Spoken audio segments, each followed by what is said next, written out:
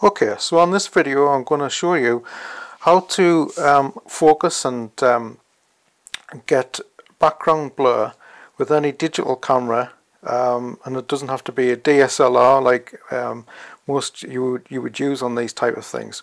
So I've put already up a picture here of this photograph with the DJ holding the microphone, and at the background that's just your normal, I'll just put this, just your normal background. There's nothing being done on this.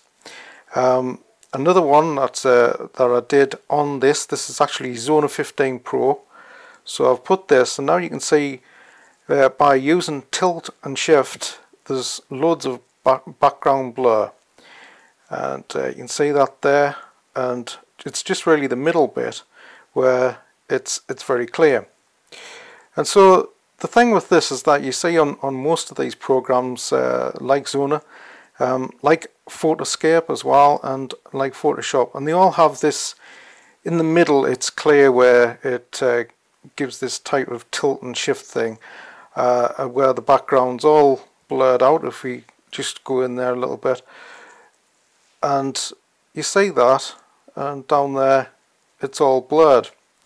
But really what we need to have is something where there's just part of it blurred, so just this chap's face or these two, and the rest blurred like you would in a normal camera. But of course a lot of people can't afford a DSLR, they're not really into photography that much. But there is a way around this, and it is by using something called Fotor graphics package, and this is where it is. It's Fotor.com, and here we have the home, platforms, features, etc, etc. And what we need to do, you can actually, there's one or two things you can do online, but what I do anyway is go into platforms, get what you want. If you've got an iPhone or an Android or Windows 8, Mac or Windows, and I use the Windows one, but I've already downloaded that. So I'll show you how I would do this. So when you've actually installed this is what you get, and then you just say yes to run, and look, the computer was going to go down, there's not much charge in there. So you go to edit, and this is what you see, and when it says click here to start, and we'll go to where my original photo was, which is this one here. And again, as you'll see on there,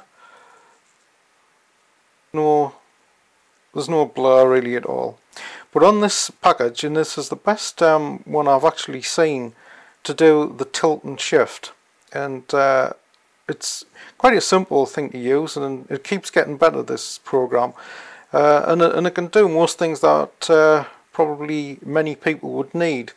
So here we go down on the home page here, down to tilt and shift, and what this does, it mimics a digital camera, a DSLR, and this one here, so you get that there, and usually F8 it's usually used for landscapes and that type of thing. But if you use this F2 or F1.4, we see a great blur on there. So we're only seeing really, we're focusing in on that chap, and around everywhere else, if we go in, there's all this, the background everywhere. You don't see this middle bit where you usually do on other programs. You don't see the middle bit just clear. On this really mimics a DSLR in many ways, and this is the best program for tilt and shift I've ever come across, and I've used loads of them.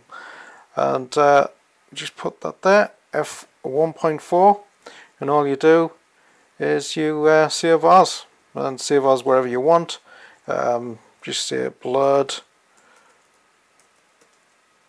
focus, and then you just save your photo to the desktop or wherever you want, in your digital things, and that's what it looks like. So you get an exact focus of how a DSLR would use it. So I hope that's helpful, and thanks for watching.